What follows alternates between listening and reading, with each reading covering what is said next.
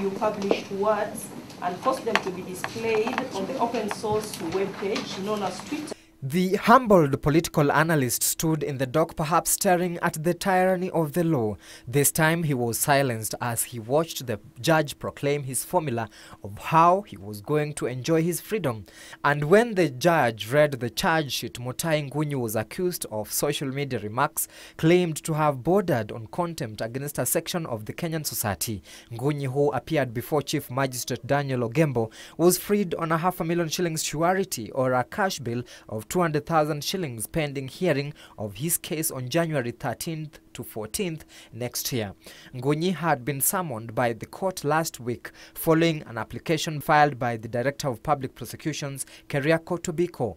Meanwhile, the High Court will on Tuesday make a determination whether to send Machakos Senator Johnston Muthama's case file to the Chief Justice or not. This is to determine whether his case needs a 3-judge bench. Muthama wants a case in which he is seeking to block DPP from arresting him be heard by a 3-judge bench on grounds that his case has weighty matters which cannot be handled by a single judge. Justice Joseph Onguto will also decide on whether to suspend plea taken at the lower court by the senator.